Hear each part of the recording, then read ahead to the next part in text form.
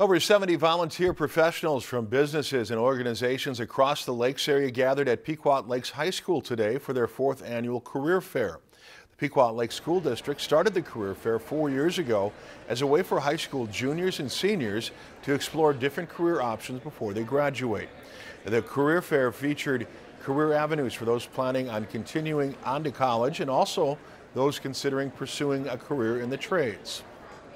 As teachers, we can talk all day long about what people do in different lines of work, but it goes so much further when students have a chance to hear from the people that do it themselves. We believe in Pequot Lakes that students need that opportunity because they're at this point in their life, they don't know, they shouldn't know, but they should be thinking about it, asking questions, and vetting options.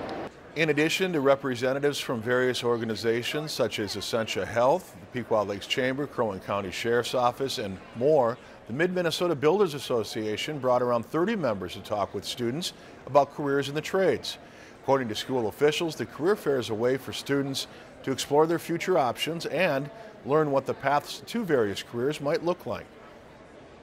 Our goal here is to get kids kind of out of their comfort zone and have some real conversations with professionals about careers they may be interested in. The big thing is that we want them to understand that they may say, I want to be a doctor. There's lots of different kinds of being a doctor. So what are those things? What might be a field that they more specifically might be interested in? Over 750 students from 6 area school districts will be attending a career fair next Friday, March 8th in Brainerd at Central Lakes College. If you enjoyed this segment of Lakeland News, please consider making a tax-deductible contribution to Lakeland PBS.